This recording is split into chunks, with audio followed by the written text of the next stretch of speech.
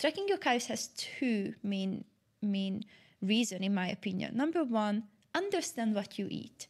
Most people have absolutely no idea how much calories they consume from alcohol, from coffees, or even from the snacks. And number two, we want to make sure that we're tracking your calories so you understand and you know how 100-gram chicken looks like. Because if I'm going to ask you, how long does it take for you to run a kilometer? Do you know?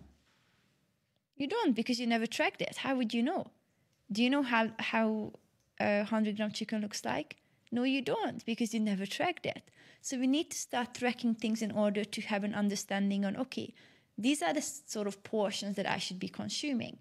And if you do this for 2 months, 3 months, 4 months, 6 months, you have an understanding. And this is when we can go, we don't need to track calories for any longer, because you have understanding how to hit your protein target without tracking, how to make sure that you have enough protein on your plate just by looking at it. It's not going to be perfect. But again, we don't want perfection. We want consistency. We want you to have an understanding on what you eat.